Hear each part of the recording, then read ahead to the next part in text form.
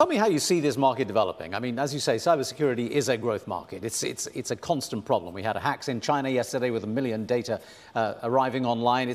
We hear news of things like this on a regular basis. But how do you see that battle with hackers going, because it's a constant ongoing one, and how do you see your model in the competitive landscape and the development of the approach towards cybersecurity as a general proposition? Well, I think when you look at our approach in the battle, the adversaries continue to evolve, and we evolve and we continue to strengthen our technology and our lead.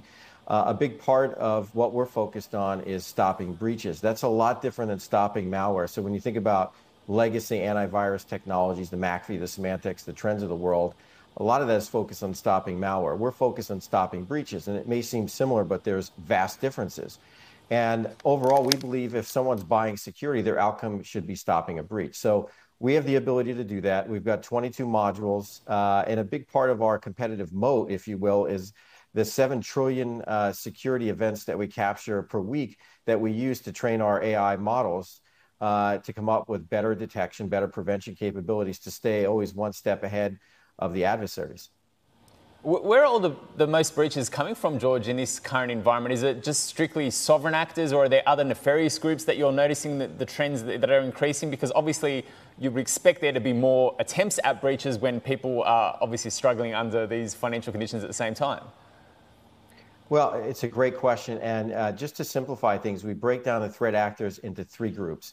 You have your nation state actors, Russia, China, et cetera. You've got e-crime, which has been booming. And then the third one is hacktivism. Obviously, with some of the world events, you see more hacktivism type activities. But let's focus on e-crime for a minute, which we've seen a dramatic increase. One of the changing pieces that we've seen just over the last number of months is a change in the way the adversaries are focused on getting into companies and not simply just encrypting the data, but using an extortion technique combined with this ransomware approach. And in fact, what we've seen is many of these e-crime actors are actually skipping the ransomware piece.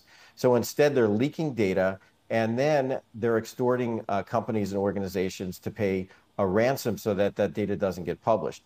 And if you think about why that is, many companies have gotten better at restoring from backups. So when they weren't paying the ransom, the e-crime actors were simply saying, okay, well, if you don't pay the ransom to get your data back, we're just going to leak the data.